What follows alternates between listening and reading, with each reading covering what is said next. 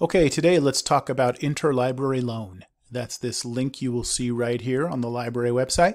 And Interlibrary Loan is you need a copy of an article or a chapter from a book that you can't find through our regular subscription databases and you can't find open access to online. So we have subscriptions to a lot of journals and a lot of ebooks and things like that, but we don't have a subscription to everything.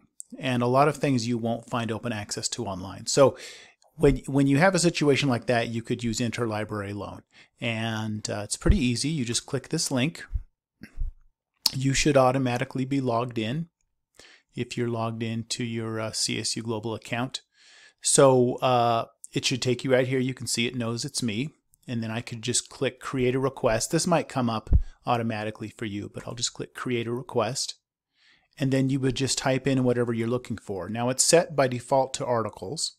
So here's the journal title, the date of publication, the volume number that it's in, the issue number, basically give us all the information that you can about it. And this will send out a request, say down here if you're staff or student or undergraduate, graduate, whatever you have there.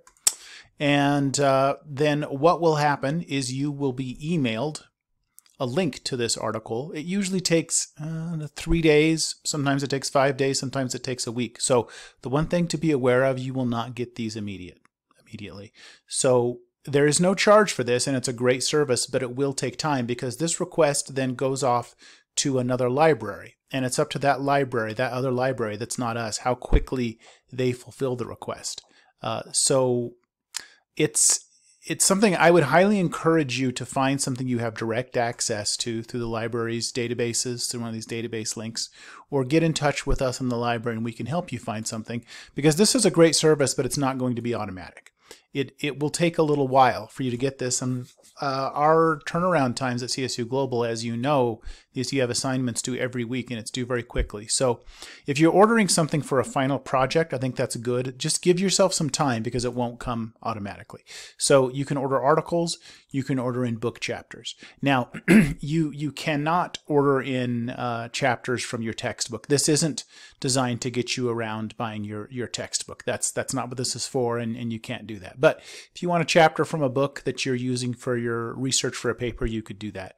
Or like it's set up here, articles. So it's that easy, and then you would get an email within a few days. I would plan, sometimes it comes within a day, but I would plan 3 to 5 days.